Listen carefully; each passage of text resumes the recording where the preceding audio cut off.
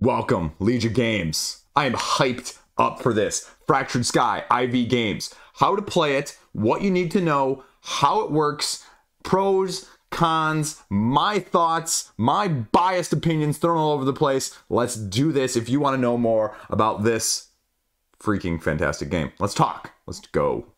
Bid, control, manage. Not necessarily in that order, but that's what Fractured Sky is bringing to the table in this very different blind bid-ish style game. And let me explain a little bit of this, of first what you're going to be doing, how you're going to be doing it, what you need to win, and what you need to know, and then my thoughts and opinions on it from that side of things. So as you can see in front of you now, I have what one player's personal setup is going to look like. You have a couple different areas that you're going to be dealing with. You have the resources, your gold, your rock, your wood. You've got your buildings over here, over here, over here. You've got your main airships that you're going to be maneuvering here that actually have little magnets on them, and that becomes important in a second. Then you have your little skiffs that are deployable, and you also have your towers, as well as your little resource buildings, pagodas, as I like to call them, essentially. And so what you're going to be doing is you're going to be spending those resources to deploy these to areas on the map. We'll talk about that in a second. And then you are going to be gradually placing your airships out there, all three of them, until everyone has played all three airships to end the round. At the end of the round, you then take whoever is scoring the most on one of each of the islands.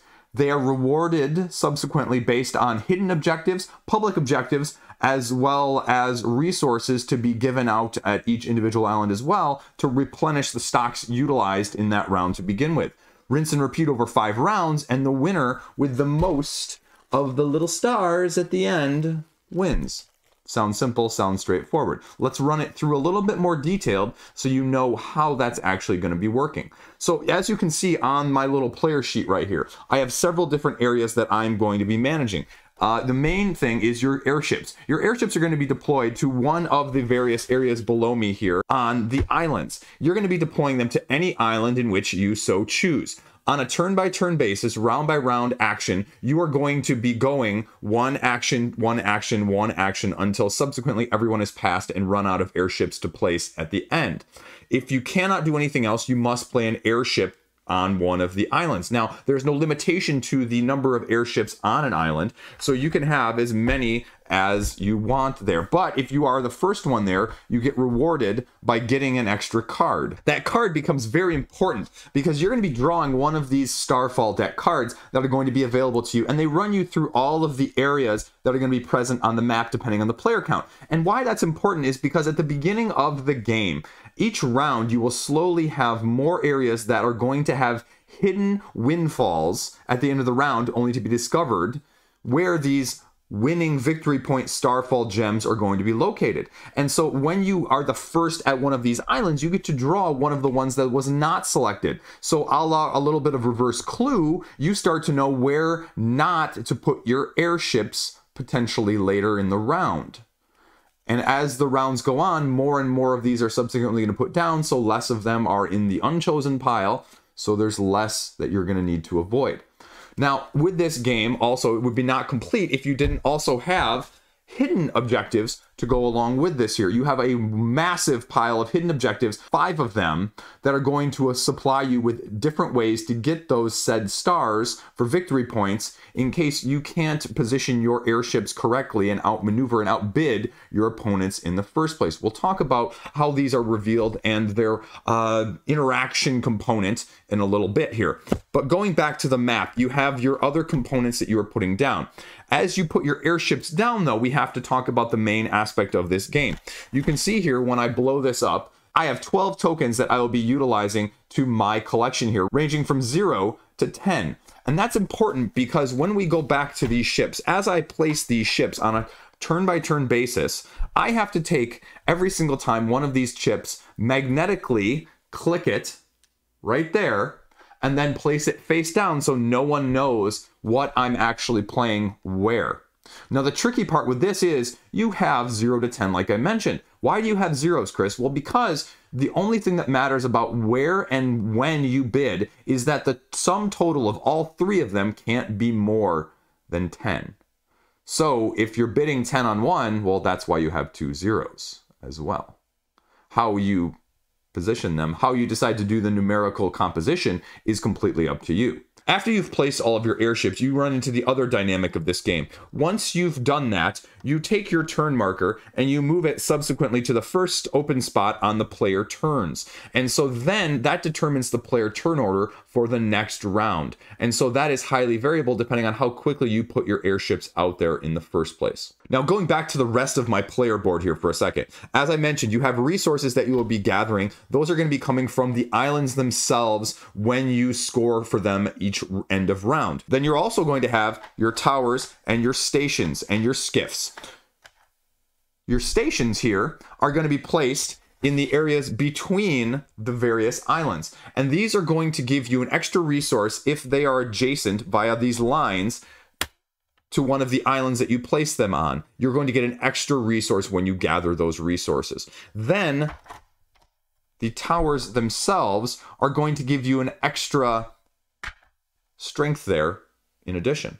So not only now do I have my 8 sitting there, but I have my tower, which is also adjacent here, which gives it a strength of 9.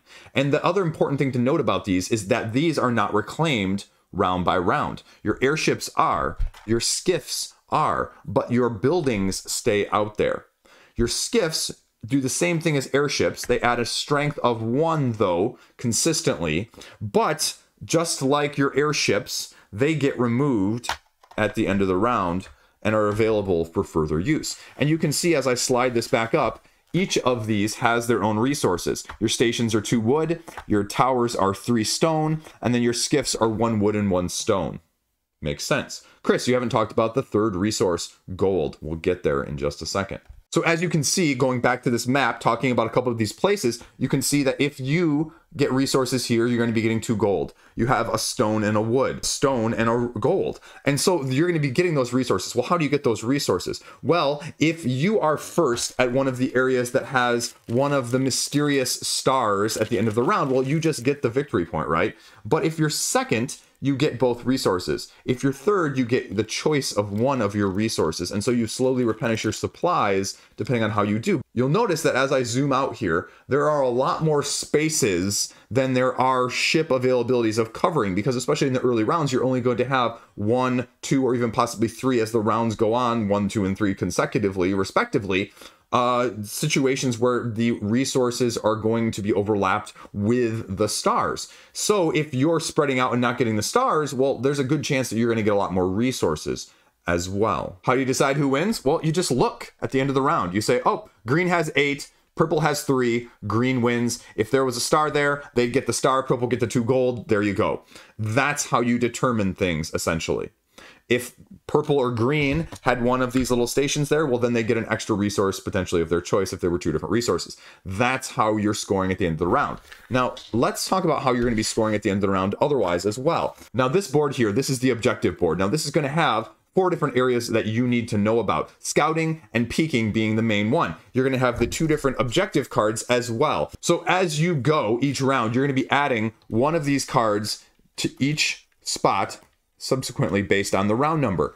And so how you get to know potentially where these are and where then to place your airship, and that's now where your gold resource comes in. If you cash in 2 gold resources, you can choose to either scout and look at this card, or scout and look at the objectives, which we'll talk in a second. And the objectives go right up here at the top, right across, respectively. Now, there are 5 always at the top here each round. This is going to be round dependent, hence the numbers there. You have 3 different areas in which you're going to be potentially placing in, as you can see based on my cubes here. The top, this is basically peeking. You're peeking at these objectives. And so you get to look at this and you get to see what the objective is this round. And so in this case, it's had the most fortresses built when this is revealed, and all of these give a victory point star. And so you'll always know what that one is. Now, this is the big point here we'll get to in a second, the difference between this top row and the bottom row. Now, the bottom row, you get to also look and see where the star is going to be going. So you know the star is going to the careening cliffs in this case. And so you get to put this back face down. Now, if you choose, though, you can also scout and get a resource from that area additionally. But if you do that, you have to take it from the 2 that are available at the Careening Cliffs. And so you can see that the 2 at the Careening Cliffs are gold and stone. And so if you're subsequently paying attention to that person grabbing a resource, it starts to narrow down the resources that it could be potentially referring to on the map below us again, right? And so that's why you may want to, you may also not want to, and then subsequently you're going to play in this area. Now, you can see that there's the middle row and then the bottom row. The middle rows here are the big difference. Why would you, Chris, ever want to do this one necessarily as opposed to these? Well, the main issue is at the end of the round, as I mentioned earlier, you reclaim your airships, but your buildings stay out. On this phase of things, the reclamation, you reclaim everything on this blue side. But the orange over here, anything in those areas stays objective-wise. And so that's where the difference is. Immediate gratification versus delayed satisfaction. Make sense? Now, as I mentioned, this game plays 2 to 5 players. However, you actually have an AI automa if you choose to play with the 2-player. It's demanding that you have 3 people in the game. And so that's why this game is really meant for 3 to 5, although it can be played at 2. Your mileage may vary, obviously. Now, you may be wondering, Chris, well, if I'm just pulling these chips, aren't my opponents just going to know which ship I'm putting down under the airship in the first place? Well, I didn't show you this, but we also have these handy dandy little blinders that go right over here that will block your opponent from seeing it.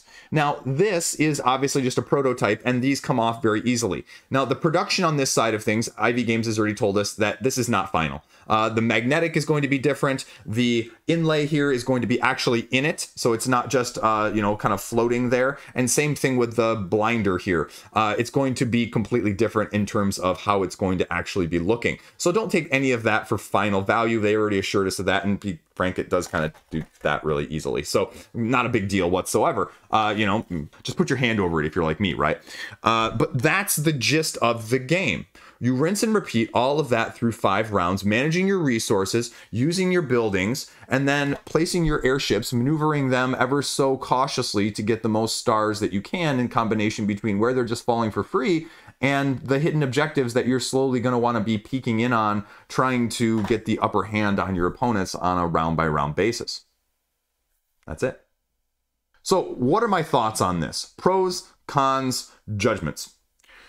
Pros. This is, you know, being marketed right now as IV Games' most accessible game. And I'll be completely transparent here that this is more accessible than their other ones. This is probably better in terms of the group dynamic than Veiled Fate, because Veiled Fate becomes a very, very meta game. Nothing against it, but you need to know it's a meta-esque social deduction game. And the more meta, the better the game. If your group isn't getting regularly enough together to play that game consistently, it's going to not be as dynamically exciting, right? And so this lowers the barrier to entry from that standpoint of, okay, bid and put stuff out and, you know, have fun with it and bluff and try and guess where other people are going based on, you know, what they're putting down, where they're putting stuff down in the first place. And so it just makes it more accessible. And I agree with that. I agree with that wholeheartedly. It's easier to manage, but it doesn't lose some of the nuance. It's not going to be overall as thinky necessarily, though, obviously at the same time, right? Also, depending on the player count, there is a 5-player board on the other side. And so you're going to have 2 additional spots of islands that you're going to be managing to put all your little ships down, if you will. And then you're also going to have a few more spots in between. And again, the spots in between are really potentially sometimes the make it or break it, because you can really get some beneficial resources gathered from placing your stations or your towers in those spots, because they just never leave. And so the dynamic of when do I place those down, because they're there for the rest of the game and you can't knock anybody out, versus I need to get those resources and my airships in place first, or peek at the objectives to try and get the victory points early. That's the dynamic that you're bringing, and it does it rather smoothly. No complaints. I like the turn order aspect of things, because I always hate games that require you to like put your marker or your airship on a spot to kind of waste a worker to get first turn. I just hate that. That's one thing in worker placement games that I am personally speaking not a fan of.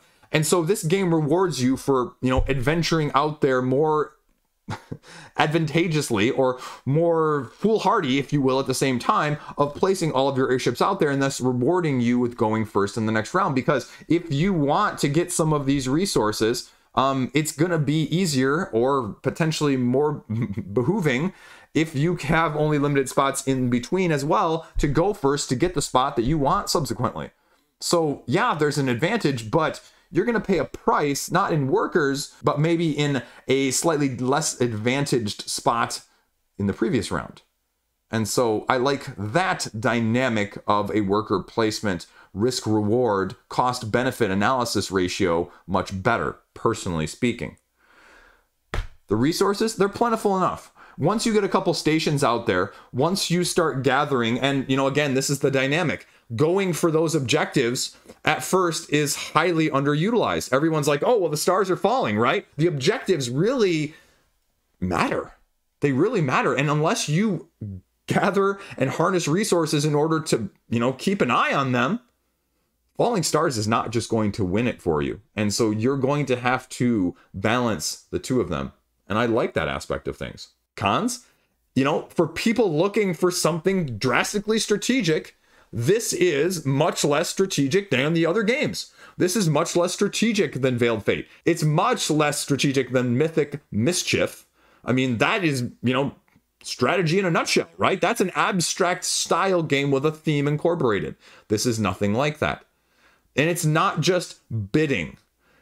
If you want to bid, this is not just an auction bidding style game. If you're looking for something like that in order to win, in order to gather resources, this is completely not that.